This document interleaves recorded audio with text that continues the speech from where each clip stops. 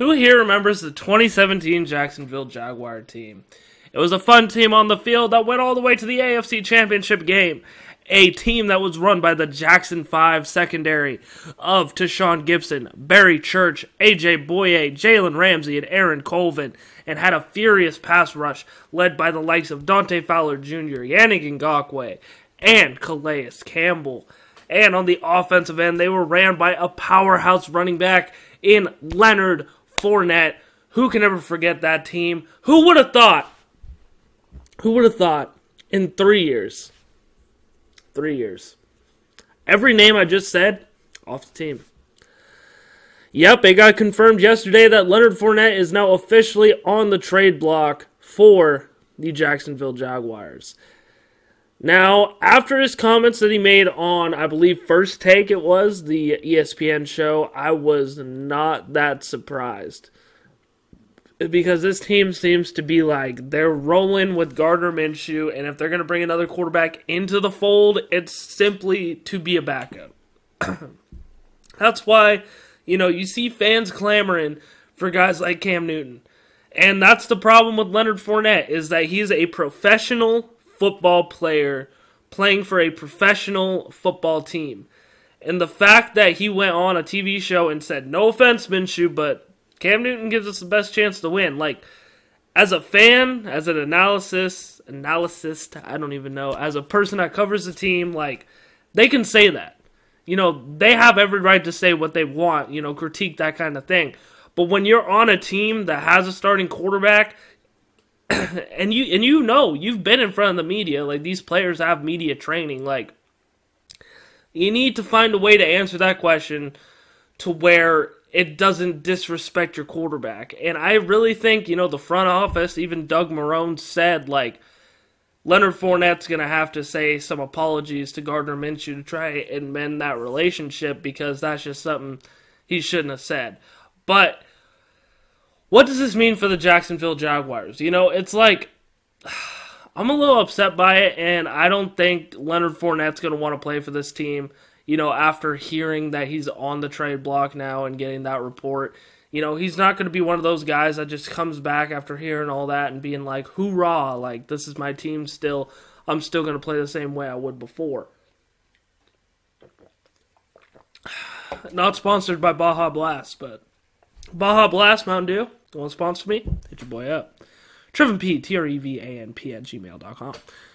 But Leonard Fournette, 1,600 yards from scrimmage last year, and that is huge. There were some games where it took, one big run to kind of skyrocket his numbers, to be really high, to have like 100 yards rushing. My boy John Shipley actually posted the other day, in his 36 career games, he's only had 8 games of over 100 yards rushing.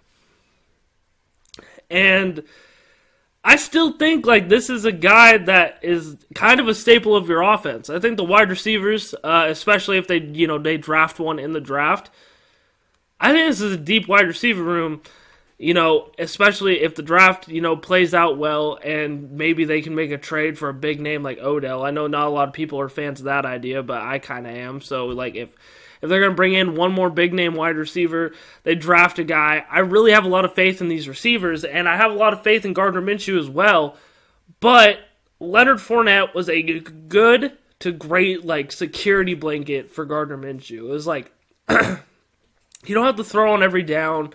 You don't have to chuck it deep every play, especially, like, with how he developed not only in the run-blocking game, but also in the receiving game, was leaps and bounds from, previous seasons for Fournette. He's improved, he's put in the work, and the Jags aren't rewarding him for that. The Jags aren't showing their appreciation for what Leonard Fournette did this previous offseason to really be kind of the face of the franchise. And that's kind of what he is. He is the face of the Jacksonville Jaguars at this point. Because as of now, this is like, you trade Calais Campbell away. You're going to trade Leonard away. Yan's gone. Jalen's gone. Like, who would you consider the face of this franchise? It would be Leonard Fournette. And this is going to be the third or fourth face of the franchise that this team's going to trade away. in the last year and some odd months. Trade away Jalen, trade away Calais. Now they're going to trade away Leonard Fournette. And this is a guy that the offense runs through, that's ran through him since they drafted him. And now he's gone. You know, it's just, I don't think the Jags on paper next season, even without Leonard Fournette, is going to be that bad of a football team. You know, not as bad as some people think. I don't think they're worst team in the league bad next year. But, like, they don't really have an identity. And unless Gardner Minshew can grab this team, you know, right by the balls and say, hey, this is my team, I'm going to lead it, let me be the face of this franchise, which, you know, he has the ability to do that. But unless he does that, like, I don't really know who you would consider on this team to be the face of the franchise. You know, I think another guy like Joe Schobert, if he has 2-3 good years, you know, at the middle linebacker position like he did for Cleveland, I think that's a guy in a couple of years that could take that face of the franchise spot. But as of right now, there really isn't a guy that you would look at in the face and say that's the face of the Jacksonville Jaguars. Just nobody. DJ Chark, I wouldn't even say that about Chark. Like, Chark is such an underrated name that not a lot of people, you know, casual fans will even think of. And I mean, not a lot of casual fans pay attention to the Jacksonville Jaguars, but that's just facts. And, you know, as of now, DJ Chark's probably the guy. And that's crazy. Like, go back to 2017. And you got a guy named DJ Chark. That's the face of your franchise. Your boy's a little sick, so I have to, like, take drinks in between takes so I don't cough up a lung. And no, it's not Corona. So don't worry about that. What can the Jags get out of Leonard Fournette? Not a lot. Not a lot. He's going to go somewhere for dirt cheap. He's literally going to go somewhere for like a 4th round pick. And that's sad. I would like to see us use Leonard in a blockbuster trade. Kind of like how I'd like to see Gann used in that. But the only blockbuster trade I can see is like us trading Leonard to Cleveland, and I don't think that's going to happen. If there's going to be a blockbuster trade to Cleveland, I think it's Yannick Ngakoue. And then, you know, they got Myles Garrett and Yannick Ngakoue over there, and we get Odell.